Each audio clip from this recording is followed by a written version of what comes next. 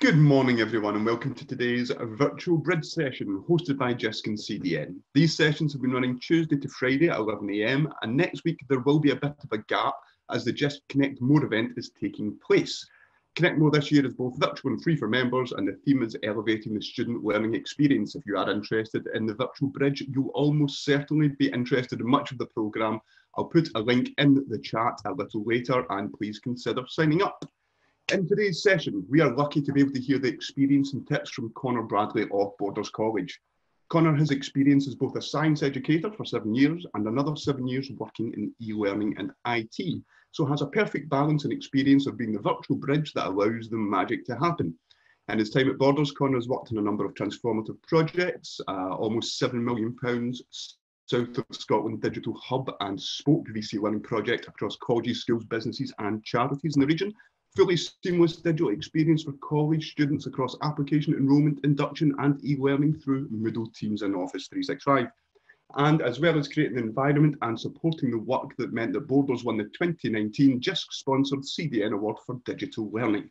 The title of Conor's presentation is Bridging the Divide, IT and Teaching and Learning.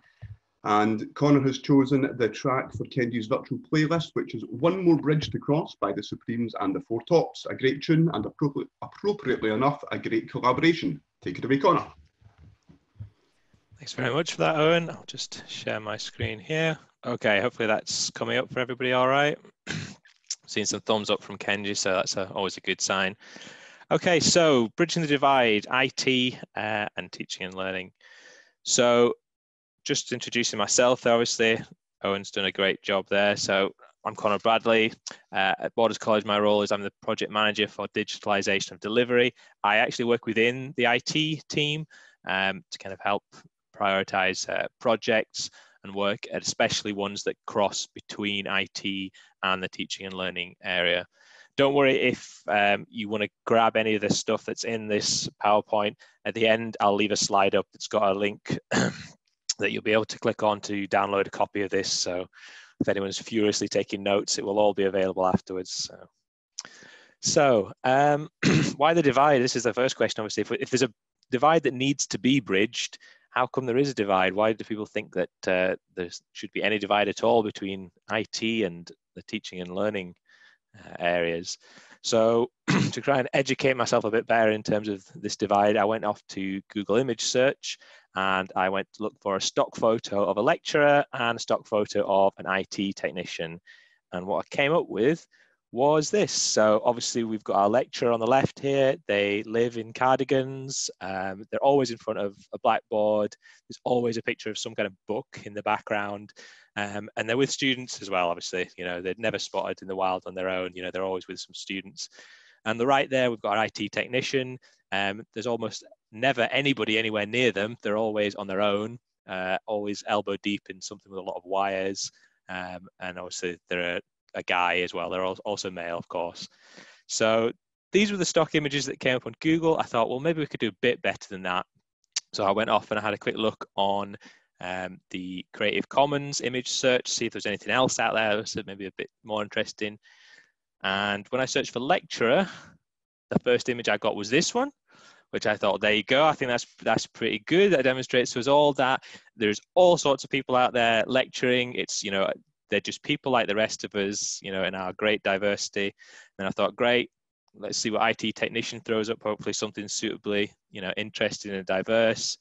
And I got a white guy on his own, elbow deep in wires, you know. So there's maybe a particular issue with, like, you know, IT and that we need to look at, but that's probably off for another discussion. But my point here really is that in terms of teaching and learning teams, IT teams, they're just people at the end of the day.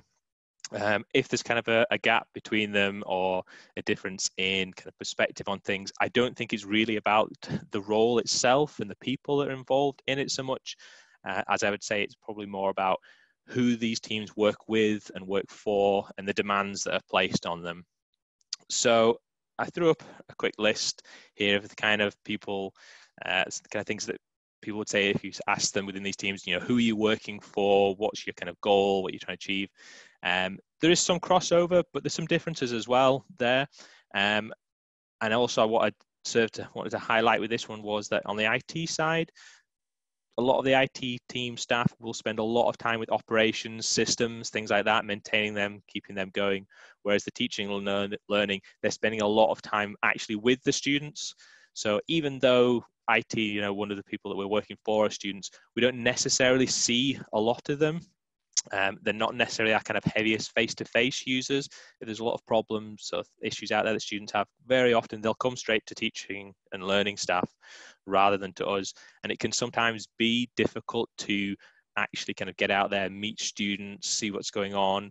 And I think sometimes that's where the division can come from, those different demands on who you're working with, what you're trying to deliver, the demands on your time. Apologies, obviously, to everybody in either camp, because I've clearly missed off the other 50 items that should be on both of those lists. But as I say, it serves to kind of give you an idea of that, where the idea of the divide might be coming from. So again, thinking about this divide, I was thinking, how do you bring this divide together? And as always, it's good to go off and find a nice, meaningful quote from someone. And there's one from the American essayist, David Thoreau. So he was saying there, so it's not enough to be busy, even the ants are busy. The question is, what are we actually busy about? What are we trying to achieve and we're trying to do? And for me, that's really the key of bridging the divide and bringing people together, is getting everyone on the same page about what are we actually trying to achieve together. Because at the end of the day, we're all working in the same institutions, we're all supporting each other. We have to have something that brings us together. And for me, what's bringing people together should be a shared vision. I could already almost hear eyes rolling into the backs of heads here about, this is going to be a real corporate speak talk about, a shared vision and a goal and the rainbows and, where we're going, all this stuff. But just because it's, fairly simplistic doesn't mean it's not true. And I think for everybody within your organization, whether you're teaching and learning, IT, support groups, students, thinking about where they're trying to get to and how you're going to get there is actually really, really important. So having a vision is one step. That's, something that hopefully your organization's already got in terms of kind of a strategy, or, you might have a strategy for your particular area that articulates it in a kind of more precise way for your group. But obviously the difficult bit after that is getting people to actually share in that vision, because as much as every organization has a strategy and they would say they have a goal and a vision and those things, the difficulty is actually getting people to buy into that and say, yeah, it's not just the organization's vision, that's actually my vision as well. That's what I want. I do agree with that. And that for me comes down to 4 things. So the most important 4 things I feel for that is, we've got leadership, making sure that it's being promoted from above, it's consistent. Communication, we're talking about the vision all the time, we're tying everything back to it. It's something that comes up, it's not just something that sits in a strategy document that sits on the internet or a website somewhere and nobody ever actually opens. Making progress towards that vision visible. So how do people actually know that what they do is helping us get to what's in the vision? And then last of all, there's probably a couple of ways you could phrase this one. For me, I'd like to say fight to do less, but do it better. Other people would say kind of like boxing smart, or kind of, being clever about how you do it. But I think it's really important that everybody is super kind of time poor, that's what let's say at this moment. And the question is always, how can we get more done, but, do it more efficiently? So we have to be really careful about making sure that what we do and we choose to do is really important and it ties back to that vision. So I'm going to talk through a couple of quick slides about the vision at Borders College. Not so much because we think this is the best vision. Every organization, I definitely believe, should have its own vision that's right for its area. This is just a kind of a slice of Borders College's kind of strategy and vision as it relates to teaching and learning and IT.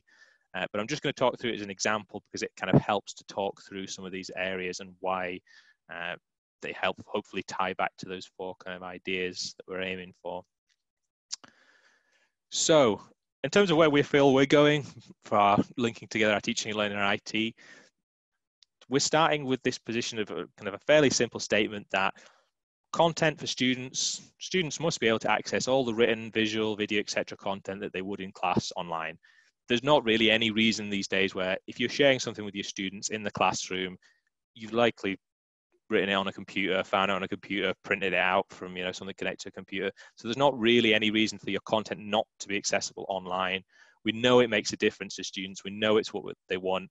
We know that there's lots of reasons why students might not be able to access it kind of face-to-face in the classroom, even before all the stuff that's happened with COVID-19. The college, obviously, we worked with lots of things like people who kind of in workplaces, single parents, things like that. They couldn't always necessarily make every single lesson. So having that content available all the time really did make a difference to them. We know there's limits to that as well, though. So we've got a statement there saying for practical demonstrations, every effort must be made to replicate this online. So for some areas, it's easier than others, but we've had some fantastic work from all sorts of areas. So plumbing, electricians, hairdressing, they've made lots of like really interesting videos and things about practical demonstrations there.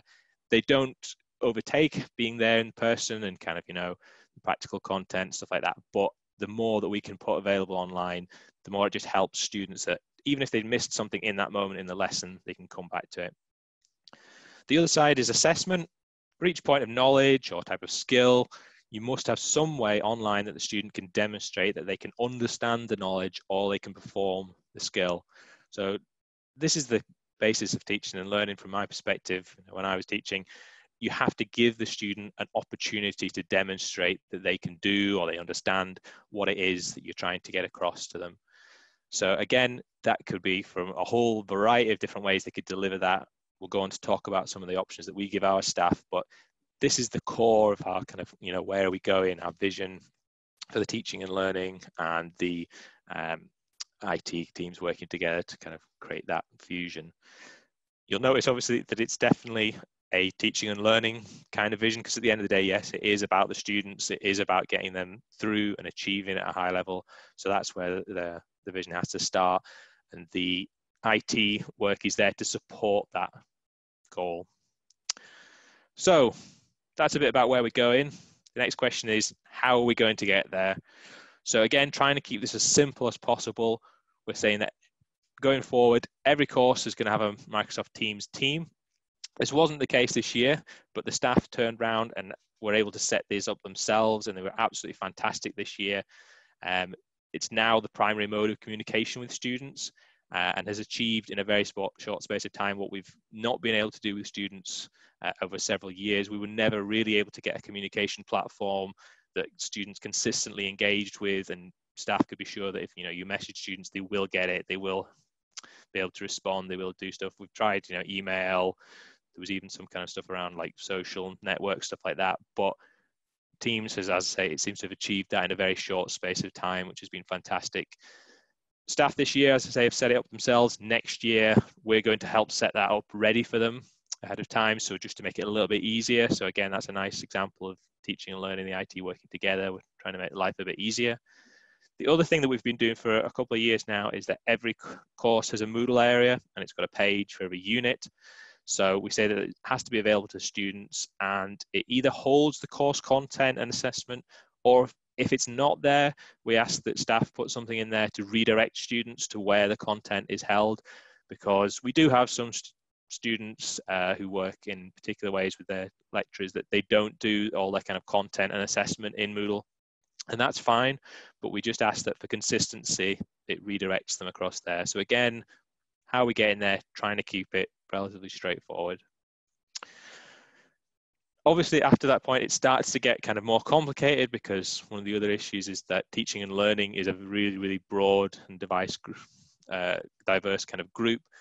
We've got some groups that are working in kind of business and administration, like it's very familiar to IT, working with office applications, etc., things like that. This is something that IT is really used to delivering. We say that's fantastic, it's great, you can work straight in Moodle, put your content in there, do an assignment, you can submit that written Word document assignment turn it in if you want to do a plagiarism check, put it straight into a Moodle assignment if you don't, stuff like that. Obviously, we've got other groups as well who work in different ways though. For example, electrical engineers, they're a great example of a group that they're doing a lot of portfolio work.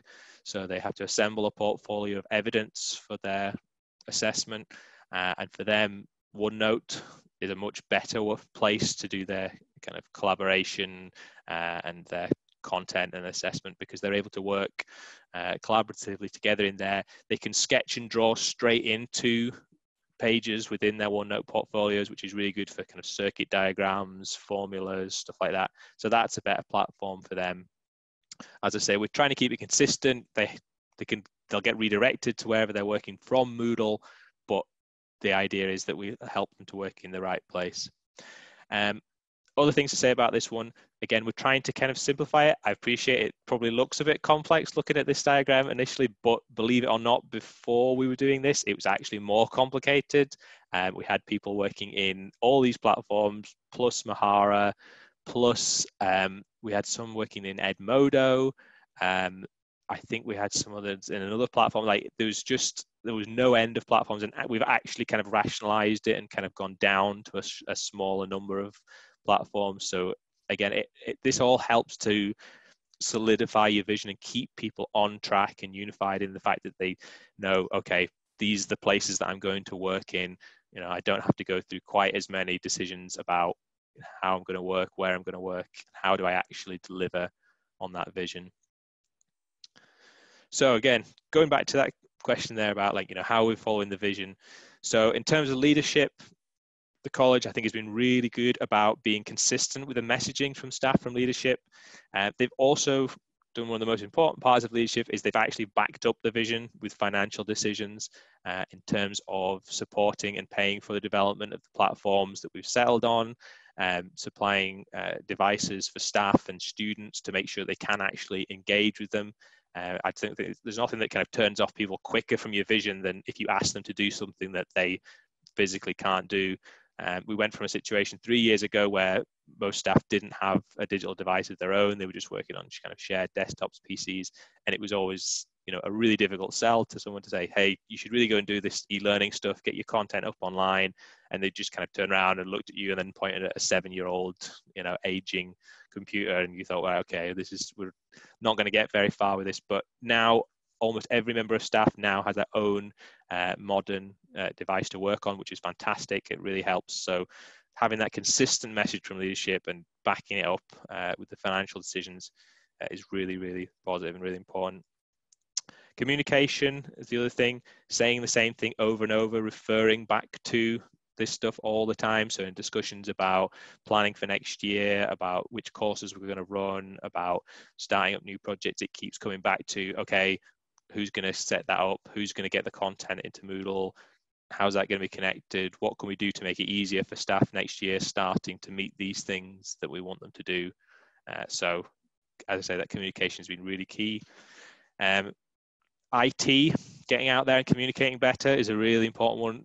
We're really bad, at least I would say, you know, from my experience of IT, is that often we're out there, we're doing interesting things, we are trying to help people, but we're not necessarily very good at shouting about it. It's not necessarily our skill set. So we've been out there and asked marketing for help, for assistance quite often to say, look, we've got all this new exciting stuff in, we're launching something new to help staff. How can we promote that better to them? So that's been really useful about making sure that we're putting a really positive side on the kind of the new things we're doing. Targeting the communication for the audience as well is really important. So when we're kind of starting out on something new, Office 365 has been a really, really big one this year. We've unified all our kind of Office 365 accounts, done a load of work for that. My pitch for the IT team was, this is amazing. This is going to save you so much work. People will be able to do self-service password resets. They'll be able to recover their files themselves in OneNote, all this stuff. You know, it's going to be amazing for you guys. And then for the teaching and learning side, it's like, you don't need to go to IT to get this file recovered. You can do it. You'll get loads more storage for stuff, you know. So pitching out that kind of messaging to people about the things that are going to make a difference for them is really important. So as I say, communication and targeted communication has made a big difference for us. Again, that making progress towards the vision possible is really, really important for us. For the IT teams, things that we've done that have actually made a difference is actually trying to get IT out to meet people. So we've had members of the team who've ended up based in the staff-based areas for short periods of time. Like, so maybe they've got like a day a week, and that's been really good because you often get staff coming up and asking questions and doing things that Sometimes they might not come to the help desk necessarily for, or they delay or put it off. So kind of seeing that someone's there, they can ask a question has been really, really good. So that's really helped for us on that one. If you've got an opportunity to get into classrooms or get IT staff or things out to classrooms, it sounds crazy. I know it's kind of got its complexities sometimes, but it's actually really, really valuable because you only have to sit in a classroom and see somebody struggling with getting an application open for 5 minutes in front of a class once before you're like, oh yeah, God, that's really, really bad. We need to sort that. So that's super valuable if there's an opportunity for that. Training for staff as well, kind of CPD workshops, CPD days, events, things like that we run at the college. Again, trying to get IT staff out there to run training sessions with people. It's not necessarily their kind of, their thing. Obviously, they're in IT. They didn't sign up to, be a teacher or a lecturer or something. But quite often, these are the people who do understand the products the best, and it can be good for them as well to kind of go out and explain it, because people will ask them questions that they might not have ever thought about with a kind of a product or something, or it helps them refine, like, why are we doing this? Why are we trying to get people to do it? So if you can encourage IT staff to get involved in stuff like that, that's been something that's really positive for us. Meeting students as well, that actually even harder than meeting teaching and learning staff is actually getting some time with students. But we've had success this year with induction activities. Every single student went through a library and IT induction this year, and various members of the IT team went out there to kind of deliver that induction. So they actually saw students face to face. Students, saw like, okay, this is somebody from the IT team. I know that we've got an IT team now at least, and that's something that's really positive for kind of creating that connection. The help desk team as well, within your IT teams, I would say that those are people out there who actually probably spend more time talking to staff and students than other people. So getting other parts of your IT team to talk more to the help desk could be really good.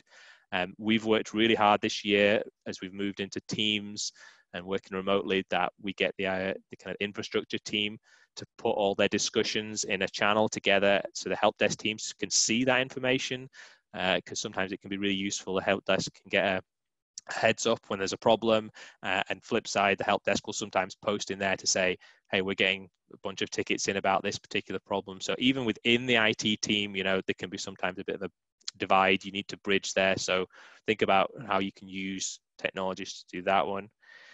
Student associations are another one for kind of bringing people together. I have to say that's a really positive one. If you can get them into meetings, again, they're kind of pressed for time, but if you can get them in, it's always fantastic. They always got really good feedback. Always remember that idea of, obviously, that feedback is a gift. Somebody telling you something that needs to be fixed. The alternative is they don't tell you, and they're out there kind of saying, look, this is terrible. This is a terrible experience. Don't bother using it, etc. And it becomes very hard to win people back over. So it's a lot easier if they just tell you early and you can do something about it, So as much as it can hurt to be out there and hear people say, like, why do you make us use this? It's so old and clunky and unintuitive. They're actually being, really helpful by giving you some feedback about that. So you should always be positive about that stuff. Only thing, a caveat I'd put on feedback is be a little bit careful about survey feedback. We've got quite a lot of projects where we have to show that we're taking feedback about it. And there's always that thing of saying, like, great, we'll have a survey. I'll email people, take done, roll on. Sometimes the feedback quality from surveys can be quite low. People will put, I'll give it 4 stars out of 5, but the fact that don't hate it does not necessarily mean that, you're getting anything useful to kind of action on. So I know it can take more time to do kind of verbal feedback, but if there's any way you can add that in alongside surveys, it's definitely worth thinking about. Again, kind of thinking about making progress towards the vision visible from the teaching and learning side. A lot of it, I would say, is kind of a bit of a kind of sales job from the IT side. IT needs to get out there and shout about what they do, look for opportunities to win over staff and buy them in. So thinking about what's actually going to make a difference for staff. And a big one for that is always time saving. So that's when we've launched this year. So when we updated Moodle for Moodle assignments, the ability for staff to leave audio comments rather than typed comments on work, we were out there pitching that as, look, you can leave an audio comment in 30 seconds that, you know, would have taken you a couple of minutes to type out. This is a real time saver. So being aware of what makes a difference for staff, what things they need help with, what things would actually, you know, improve their experience. And also from the student side as well, if you're getting feedback from them about stuff they'd like, you know, think about how the products you're trying to push out, the kind of things you're trying to do, yes, they probably are like a step forward, but think about how does it actually make a difference to the people you're trying to sell it to. Training staff in the way that you want them to teach students, I would say, is definitely a big one. We've done some training events where we'll be in a classroom and we've kind of got laptops and things ready, and we will ask staff to go to a Moodle page and do a Moodle activity and submit something and everything like that. So that's always really good, because that's usually when you discover that it doesn't work quite how you intended it. But that's, you know, the thing where if you're putting staff in the position of being students themselves and they can see how it works, I think that's always a really effective way of doing it. And also the fact that you're committing to use it yourself, you know, if you're not prepared to do it yourself with staff, then why should they be prepared to pick it up and do it with their students is always a question. This is one that Microsoft, I would say, is really good about at their events. If you go to the big shows like BET or something in London, they will have a kind of a mock classroom set up. You will sit down and you'll do a kind of a class activity with them, which is always a great way of saying, like, look, this is going to work. It's for real. It's, you know, it's not just a nice razzmatazz presentation. You're actually in there. I realize I am, of course, like breaking that rule completely here by just sitting here and talking to you about it. But as I say, it's definitely something that's worked for us. Again, making that kind of progress visible, kind of a clarity, less options rather than more for staff always helps. If you've got really adventurous types out there, they will go out and they will find all the cool tools and things like that. They don't need any extra help. Like they will go and do it. The staff that you need to win over generally, I would say, is the staff who's like, you know, what product am I going to start with? Like, you know, I need to get my content up. Should I be putting it in Moodle, or should it go in OneNote, or should it go in Teams? You know, getting the options down as low as you can for them is always a help, you know, to try and bring that on ramp down, definitely. The other thing that we've done this year that's really helped with us is we've had people embedded within teaching and learning. So independent learning specialists who are lecturers who I think they get 8 hours a week of time set aside for an independent learning specialist role. That's been really good because you're overcoming that initial barrier of like, oh, this is IT coming to me, a lecturer telling me what to do. You know, if you've already got someone in teaching and learning who's out there kind of championing what you're doing, it promoting all that stuff, that really, really helps, because I think, you know, I'd say it's definitely a barrier. I mean, I'm in a position where I'm lucky that I have taught and now I work within the IT department, but very often I think you do get some resistance there, and rightly so, that, you know, people come in and telling you how to kind of change your teaching and learning who aren't teaching themselves. So if you can find some way of getting champions out there, you know, as I say, we're really looking at our position that we've had this kind of paid role, but if you haven't got that, just finding people that you can get out, you know, you can communicate to first, you can champion stuff, makes a big, big difference. Last point there I've got is the kind of fight to do less, but do it better. This is it's really, really big, actually. It's really important. The teaching and learning staff are time challenged. You really do need to be suggesting things for them to do that, if they're not directly a time saver, and all the things that we've kind of promoted that have done the best have all been time savers. So kind of OneNote e-portfolios rather than paper ones, Teams rather than running around chasing people down in classrooms and sending them emails they don't go and find you. Those are two examples of like massive time savers that have they've sold themselves almost. But if they're not a time saver, they need to at least be kind of like low friction, you know, something that's fairly easy to do. We've had a few services this year, ClickView and materials from the Blended Learning Consortium, that they've been really good services for helping to get out there and give lecturers access to more materials that they can use with their students, and they've been really easy to use. So again, that's really helped us to get out there and sell them. Be careful about reporting. I would say, like, first rule obviously is like, if you're going to do something and try something, you should kind of promote it and say, reporting wise, like, did what we do make a difference? Yeah, definitely. Like, it's completely sensible to say, yeah, I'm going to spend time and money and effort on this. We should do something afterwards to actually check and see if it made a difference. You've just got to be wary that for the kind of reporting and things and measuring stuff afterwards, it can quickly spiral that the reporting takes as much time and effort to do as actually doing the thing you're reporting on. So by all means, find ways to report on stuff, find ways to get feedback, to get input on stuff like that, but just be careful around how much time it's going to take out of, your activities. Is it going to actually help you get to where you want to go, or is it going to slow that down? Other things for kind of fighting to do less but do better, think about working with other organizations to make efficiencies. So again, ClickView and the Blended Learning Consortium I mentioned there, they're both examples of where we're buying in, we're paying for those services, but we're paying to save time for lecturers. They've got a lot of materials available ready already with the Blended Learning Consortium, that they've got content for the areas that's relevant, wrapped up with some really nice formative learning assessment stuff, which is fantastic. That saves them time. Again, ClickView, loads of really good content, high quality out there, saves hours of searching around on YouTube for videos of questionable quality, copyright questions, and then are they going to be there in a year's time? Am I going to have to spend, the start of next year going back around and fixing all the broken links to videos?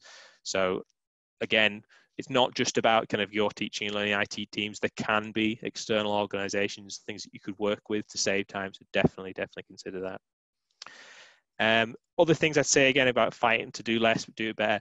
All the projects and things you're doing, you should really be thinking about, do they match up with that vision?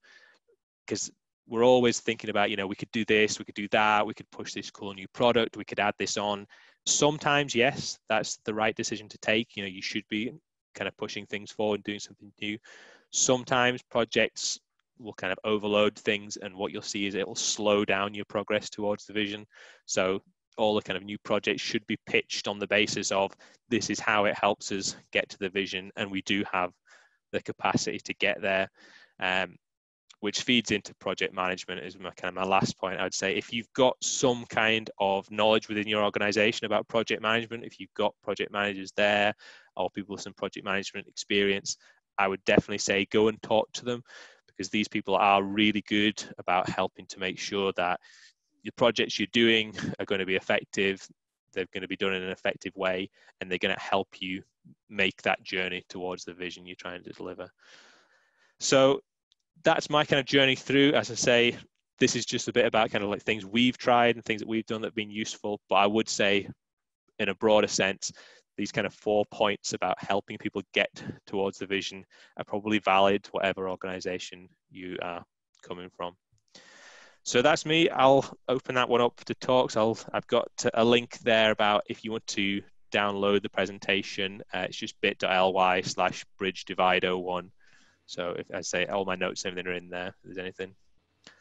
So I'll pop that one open for questions then. Wonderful. Thank you so much, Conor. Greatly appreciated. I think if it's okay with Kenji, who is our editor, we'll take one question, then we'll wrap up for the recorded side of things, and then we'll have we'll continue the informal chat afterwards.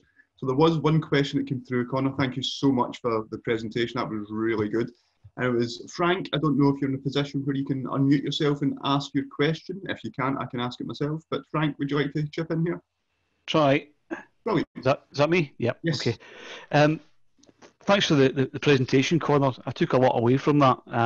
And I think the last slide you put up was one I identified with most of all. I'm very much a believer in Occam's razor, and the simplest solution is often the best one. So directly my question was, for example, we use Moodle. I'm from, New College, Lanarkshire. We use Moodle extensively, and I teach CAD, computer-aided drafting and design, so we use technology and software and internet all the time. But my question is, we haven't really utilised Teams at all, and we are obviously looking at that very closely now, in fact. But I want to know, why would you want to try and operate with your students on two different platforms? What can you achieve through Moodle that you can't achieve from working with Teams alone? Yeah, no, I think that's a really, really good question, and it's been a big one that's been on our minds quite a lot, probably even before this year, but definitely this academic year. ideally, we'd love to come down, like one less platform would be brilliant.